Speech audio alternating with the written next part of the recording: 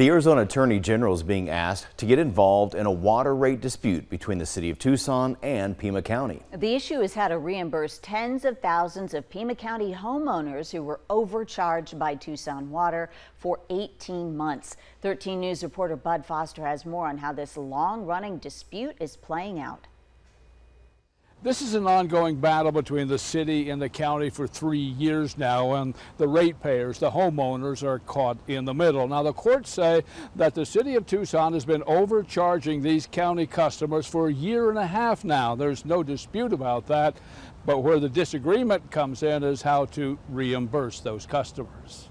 There has been no reimbursement or attempt to repay individuals who may have paid the differential rate at a higher rate when they should not have. Just how much that would be per customer has not yet been determined, but the city estimated it could make an extra $11 million a year from the higher rates on county customers. The county administrator sent this memo to the county board members, updating them on the progress made trying to resolve the issue. What she told the board is she's now asking the state attorney general to get involved to try to resolve this years-long stalemate. Is it a consumer issue? Can we get people who believe that they have a case to work through the attorney general's office, and or can the attorney general's consumer protection and consumer affairs office step in on behalf of these individuals?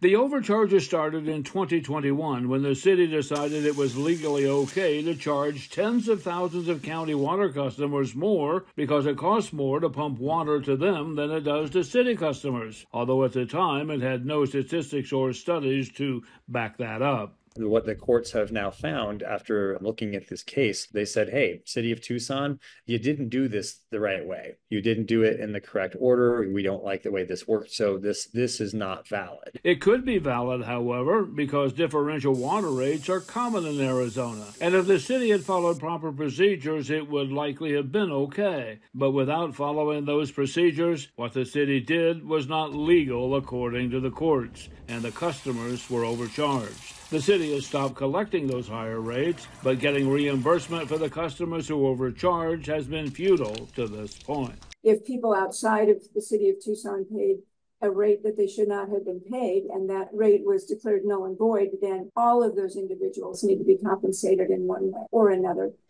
Still, the city has reimbursed the county for its overcharges, but at this point has not reimbursed each individual customer. Now, we asked the city about that today, and the city said there is a court hearing on September 24th, so we should have a better idea how this is all going to shake out then.